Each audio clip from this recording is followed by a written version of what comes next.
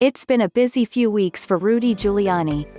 Aside from the New York Post Hunter Biden saga, Donald Trump's personal lawyer was egged by protesters in the city where he was once mayor at what was supposed to be a demonstration in support of the president, and caught with his hand in his pants in Borat 2. Now he's been deployed as one of the faces of Trump's legal challenge to the election results, tweeting on Wednesday, en route to Philadelphia with legal team.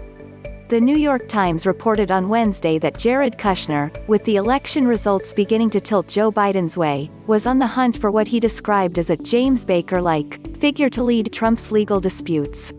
Not sure if this is what he had in mind. Sad face, many registered answers to the question. Even Fox News, which aired the sideshow for a bit, cut away from Giuliani's speech to project that Biden would win Michigan. Giuliani has been joined on his Philadelphia mission by the likes of Harlan Hill, who announced early on Thursday that he's going to war. Hill, who calls himself a Trump campaign advisor, is probably best known for getting banned from Fox News. Back in the city where he was once called America's mayor, Giuliani gets booed at New York Yankees games. In his current role, at least, he appears to have found where he belongs, waving his hands around, with even the old standbys looking away.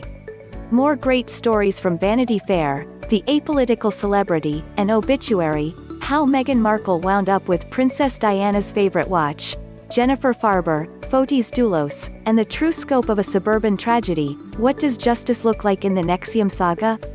Madonna, Claudia Schiffer, and more, as only Helmut Newton could capture them.